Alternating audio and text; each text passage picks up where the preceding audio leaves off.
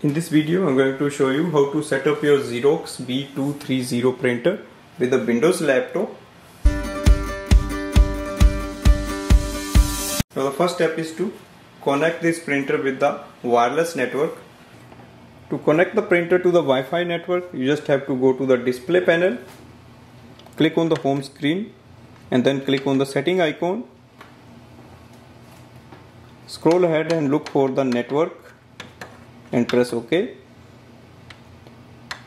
Wireless, setup on printer, choose network. It will display the list of Wi-Fi networks and you just have to select your Wi-Fi, enter the password using these two keys. First the numbers will come and then you can use the alphabets, special characters, everything is there. So just connect it. Once you enter the password, press OK to connect. Open the web browser, B230 driver. It will take you to the Xerox website. Open it. You will see your printer.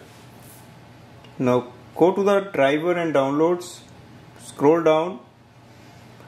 Agree with the terms and conditions and click on the download drivers. Open this file. Click yes.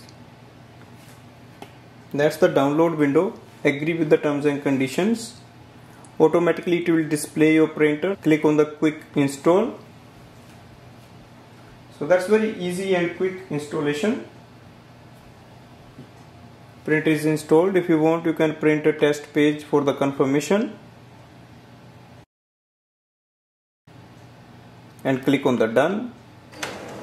Close all the windows.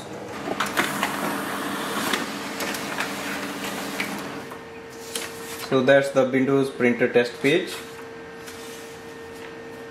That's the setup of the printer, and now you can start using it for wireless printing with your laptop.